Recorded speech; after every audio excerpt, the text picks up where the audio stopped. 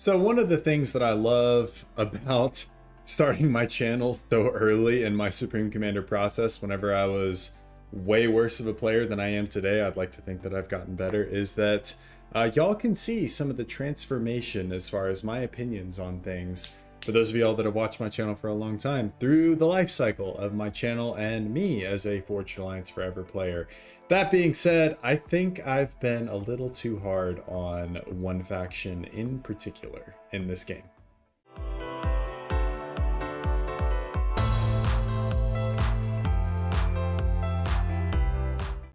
What's up, everybody? Hello and welcome back to the show. So I was working on a science video this evening and got all the, I guess you could call it B-roll footage, I guess, shot. Wrote my script, recorded my voiceover, and just kind of hit a wall as far as like what I wanted to do. So I figured I would unwind and play a game before I actually went and assembled all the footage with my voiceover. It's a very long process for science videos. There's a lot of work that goes into it. But that being said, I decided to take a quick break and play an actual game of Supreme Commander, which is what you're going to see here. So I'll introduce the players real quick. You have me in the northwestern corner. I'm actually playing Aeon, the most hated of all of the factions. To my south, we've got Vex, who is going Seraphim, and Bubba Fret, who is going Seraphim as well, first lane, second air. This dude is super chill. Played with him actually several times. There was a cast that was featured on Function's channel, I believe, that had me playing either against or with him, if I'm remembering correctly. But super chill dude, really nice guy to play with. Next we've got Blue on the far southern side going Seraphim as well. So essentially 3 Seraphim and an Aeon. And on the other side, we've got Sock Full of Kids. And there's all sorts of memes that I could make with that name, but that's not the point of today's video, going UEF. Next, we've got Twisty Sauce, who is a mainstay of the Supreme Commander community. He's going Cybran. And last couple of slots, we've got JFK going Seraphim. And lastly, my opponent, who is a Domination, not Abomination, but a Domination, which sounds like some kind of kinky thing that you might do with your wife or your girlfriend with some fuzzy handcuffs. He's going UEF, and he's expanding to this northern slot. So mostly what I'm looking to do in this game is I think I've been a little bit hard on the Aeon faction. Part of that is I think I just didn't really know how to play Aeon, and I'm not saying I figured it out entirely by any stretch of the imagination. But I think in this game I actually played it pretty well, and I exhibited some strengths of the faction and was able to play it correctly, semi-ish correctly. So by and large, to go over the strengths of the faction, if y'all don't know, Aeon relies a lot on longer range and by and large a little bit less HP on a lot of their units. With the commander, the gun upgrade that you have on the commander has slightly higher range than any other gun upgrade, but it does require 2 gun upgrades, but it equals out to about the same. So but you do end up getting slightly higher range. I think it's like 2 units higher range, as I'm suiciding units into an enemy commander that I had no idea about. And goodbye, Dave. And Steve is probably going to be soon behind as Steve runs into his death. Well, maybe not immediately, but Steve, I believe, will die. Followed by Joe. So Joe, Dave, and Steve all die to a very, very bad rally point that I had set up from my initial factory. But like I was saying earlier, Aeon benefits a lot from higher range and lower HP. And to a meathead like myself that struggles with managing a lot of units on a lot of different fronts, I would still never play this faction on a ladder match. I'll make that very clear, as then we've got Johnny, who dies there to a bunch of strikers. I'm naming all of my tanks now. I think this one's name will be Tate, and then this one's name will be Dylan, and we'll nix the rest of the naming for the rest of the game. But I don't think I would ever play this game on a ladder match, just because. And I'll throw a picture of Open Palms up. Managing multiple lanes on Aeon is not something that my brain has the capacity to handle. Just being quite honest with you. So My opponent's going for a gun damage and range upgrade, which is the Zepham upgrade, and I've actually decided to play this a little bit safer. So I'm going to abuse the range on my Auroras, take out this Mex, and then I'm going to further abuse it by harassing these strikers. So plant them firmly out of range of what the strikers are able to do, force the strikers to react. I've taken out 2 of them, and we should be able to mop up the others. I think I will lose 1 tank here. Yep. So we'll lose 1 tank. But we're able to mop up a lot of his initial T1 forces here. As you can see, he's going for 4 T1 factories. I had initially planned, like my game plan in this game was to go for more of a tech-heavy build. So I was only going to go for 2 T1 land factories with this guy upgrading to Tech 2 as quickly as possible at 5 minutes. So yeah, I'm upgrading real early. He's going for a gun upgrade, 77% the way there. But as of right now, I'm still just kind of abusing the range upgrade, and I'm getting really good trades on a lot of my units. You can see a lot of these wrecks, these are UEF wrecks. These aren't, very few of them are Aeon wrecks. And maybe it was because I had queued up a lot of my build early on that allowed me to focus a lot on micro here.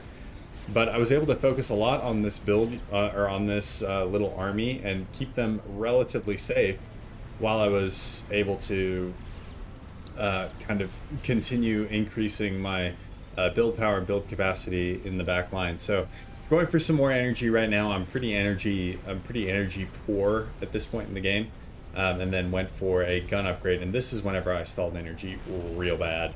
So yeah, I was at like, as soon as these engineers actually pick it up, I'm like negative 700, negative 600. It was fluctuating a little bit, but I was very energy poor during this particular portion of the game. But it's okay because using the range advantage, I have more T1 units on the field. I was able to clean up a lot of his initial T1 main battle units, and that buys me the breathing room that I needed in order to get my gun upgrade. Even though he already has his gun upgrade, he can't really do anything with it, just because he doesn't really have that many units to support. And I don't think he knows that I don't have a gun upgrade yet. So that was kind of the grand strategy, if you will. And I hadn't paused my air factory yet. A lot of y'all that have watched my video on power stalling whenever you're upgrading a gun upgrade are screaming at me right now, you should pause all your factories. And I did eventually pause the air factory. My channel is one of don't do what I do as I say. Because I think I can... Oh, he had nano repair too. Okay. I actually didn't know about nano. But that makes actually a little bit more sense as far as... Because during some of the engagements, it seemed like his commander was getting... It seemed like I was giving a lot worse than I was getting as far as my commander was concerned. But I was still like about even with him as far as HP goes, which honestly speaks to the strength of the Aeon as far as their range. But at this point in the game, I got my gun upgrade. I'm going for multiple energy storage to make sure I have a good buffer as far as overcharge is concerned. I've completed my T2 upgrade at 8 minutes into the game. Really fast. I had no idea how quickly that was actually in game. But that's a very quick T2 upgrade. Going to work on T2 engineers. Like I've said in my how to transition to T2 video, that is my preferred kind of initial thing to do, is go for a couple of T2 engineers right off the bat. And get some T2 engineers out, go for some T2 power, and some additional T2 factories. So commanders now clashing. Gun, this is essentially just a gun upgrade for the Aeon, even though I have 2 upgrades on the commander versus a gun and a nano. So I'm outmatched on the commander front. I actually didn't realize this, to be 100% honest with you guys. But again, I'm given better than I'm getting. He's down to 8k HP. I'm still pretty healthy. Well, actually, I'm at about 8k HP as well, but he has nano, so that gives him a nice little bump. I don't know if he actually went for energy storage. So he's going for railguns and a lot of power generation. Okay, so he's got an energy storage queued up, but I don't think he had energy storage in that exchange, which would be a good explanation as to why I was able to do so much damage, is because I have overcharge and he does not at this point. And we can actually, yeah, no overcharge available for him. He's also having trouble hitting back at my commander. Again, using the range, and I'm keeping my units back behind my commander and letting the comm deal with a lot of his spam. And down towards the south, blue was doing a pretty good job of pushing as well. So, you know, we're not really focusing on that. But this was kind of like our mirror matchup. So a domination was a 1400, blue is a 1500, and the balance matched both up against a 1200. One being me, and the other sock full of kids. And sock full of kids seems to have gotten the worse of the engagement. But once again, able to force a domination off the line, able to pull my T1 units back. My commander deals with a lot of his spam with some overcharges as well as my gun upgrade. I did go for another T1 land factory. I thought that I was going to need a little bit more spam than I was going to get out of 2 land factories, which is, it's a very good thing that I did, because I definitely needed those additional T1 units. So at this point, once again, he's pushing forward, and it seems like he's building only Lobos at this point, which seems bad. Seems bad, man.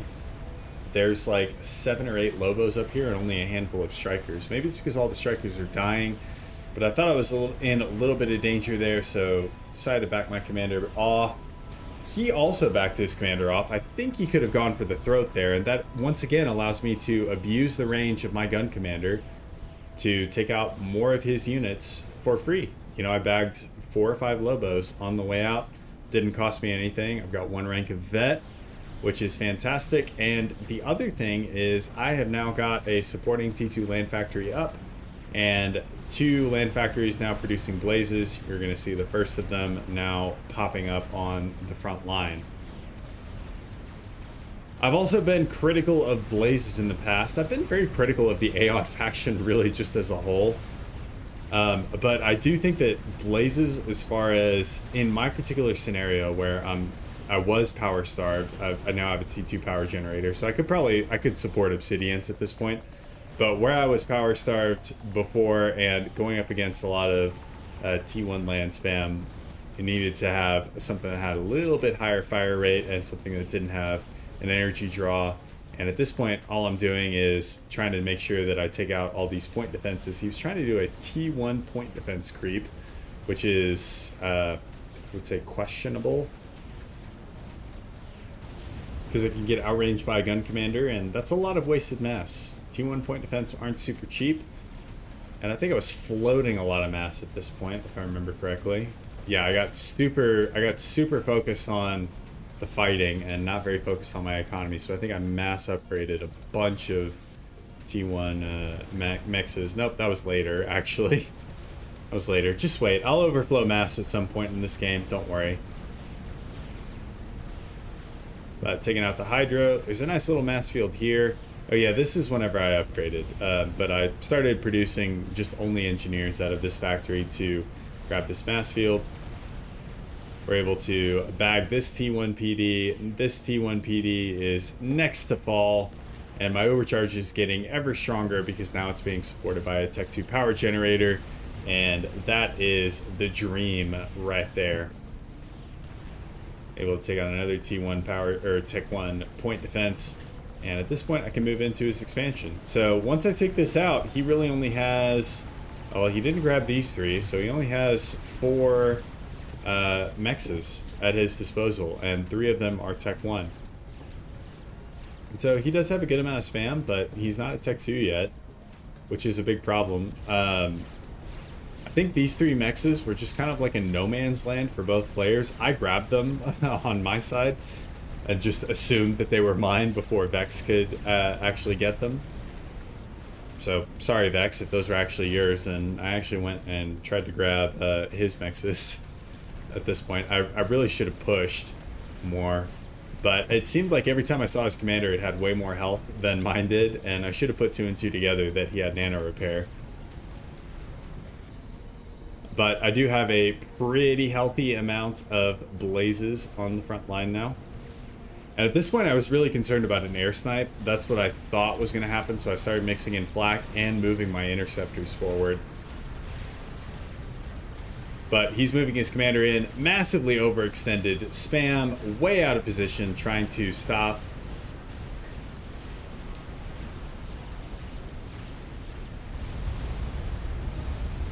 And like we said earlier, Sock Full of Kids got taken out, and the game was full share, so this does get transitioned over to JFK. And I can bump this up a little bit because there's not really anything that happens in the game after this point, but I wanted to publish this game for y'all. First off, to say, I think I've been wrong by saying that the Aeon is a dog shit faction. They're definitely outside of my comfort zone as far as what I am good at and what I'm comfortable with. I didn't even see that draw down there. But the Aeon is definitely a faction that is outside of my comfort zone as far as my play style and what I'm good with. But I did want to show this because I think it's a good example of, even if you're a mid-range player like myself, if you are mindful of kind of your units and you're playing in a single lane kind of map like this, where really all I had to worry about was from this plateau up at the top down to this plateau slightly to the south, then even if you're a mid-range player, you can succeed. You can abuse a lot of Aeon's strengths and really take out an opponent that really you shouldn't. I didn't talk about this, but a domination was a 1400 on the 1200, so that should have been a lopsided matchup. That should have been something that I lost. Maybe not lost immediately, but it should have been something that I lost over the long run. And instead, you kind of saw me get stronger over the long run. And I really chalk that up to the fact that the gun comm on the Aeon commander has a slightly longer range, and the ability of the Aurora very early on to harass and take out a lot of the early spam that came out of a domination space. So with that, guys, I'll leave you to it. And I really appreciate you all watching. If you guys enjoy videos like this, please consider liking and subscribing. Most people that watch my videos are not subscribed. It's a huge discrepancy. I think something like 80% of the people that watch my videos are not subscribed. So if you all would consider subscribing, if you enjoy this, I got a lot of Supreme Commander and Beyond All Reason content hosted on my channel. That would be fantastic. And I will see y'all in the next one. Peace.